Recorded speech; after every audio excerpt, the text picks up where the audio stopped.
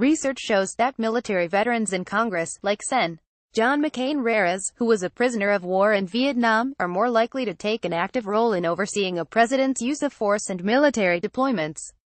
J. Scott ApplewhiteAP with 4 US solrs in Niger. Debate has begun again about how much power Congress should have or use to oversee foreign military operations. That has included Senate Foreign Relations Committee hearings on a new authorization for the use of military force AUMF. But there's another important question, as well: how and when does Congress rein in the president's military decisions? Scholars traditionally argue that Congress has done little to oversee military policy. But some new research suggests that Congress may indeed be able to constrain the White House in its decisions about when and how to use military force, especially, my research shows, if enough members of Congress are military veterans. Here's how I did my research for my recently published article in Political Research Quarterly. I collected data on U.S. House of Representatives roll call votes about military operations from 2003 to 2012 in the wars in Iraq and Afghanistan. I found that members of Congress with military experience showed two key differences from non-veterans on such votes. Veterans were more willing to limit the number of troops deployed in Iraq and Afghanistan, or to want to bring troops home from these wars. Veterans were more likely to vote for increased congressional access to information about these military conflicts. In other words, members of Congress with military service were more willing to oversee and restrain the White House's military deployments. This wasn't because of partisanship or political affiliation. True, under both Presidents Barack Obama and George W. Bush, veterans from the party opposite the presidents were more likely to want to rein in the administration. But, in general, members of Congress who were military veterans were simply more likely to cast their votes in favor of getting critical information about how military force was being used.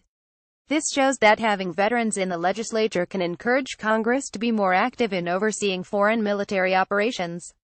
Congress gets more and higher quality information about war operations because these veterans are more willing to push for access to such information. This, in turn, makes it easier for Congress to weigh in on the use of military force. The percentage of members of Congress who served in the military is going down. A number of scholars and pundits have been sounding the alarm over the ongoing decline of military veterans in Congress. Some warn that this will lead to a Congress that's more deferential and less effective in checking the president on military and defense policy.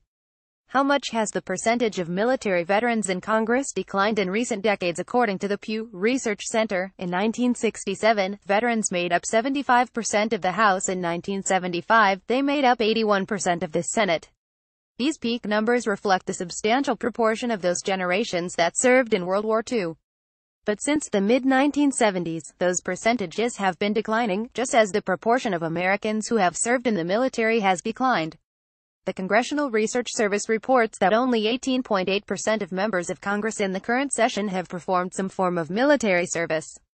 Yet, compared with the percentage of the general public that has served in the armed forces, veterans in Congress are overrepresented.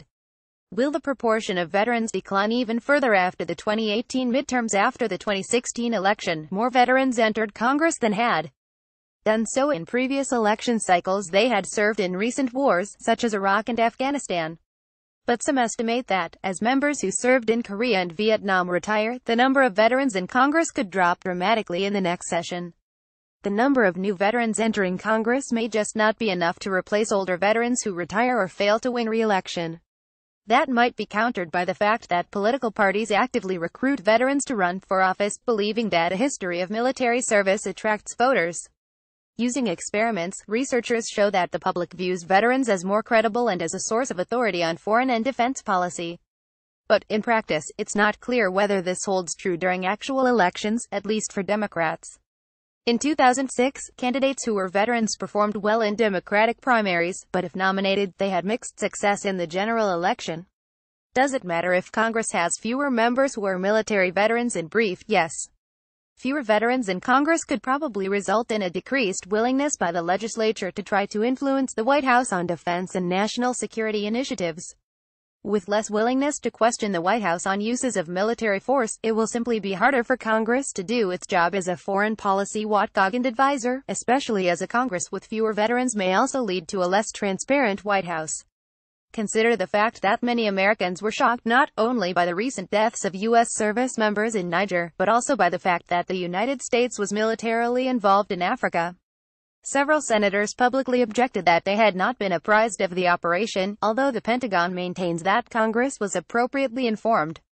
What does all this mean for the ongoing debate over the AUMF? In short, Congress may be less willing to repeal the existing AUMF and more willing to pass a new one if the White House's pressure isn't offset by veterans who are senators and representatives.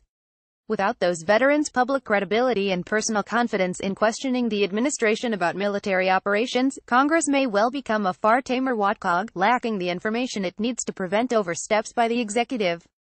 Danielle Lupton is an assistant professor of political science at Colgate University, where she studies the influence of political elites on foreign policy and national security. She is working on a book titled Leaders, Perceptions, and Reputations for Resolve.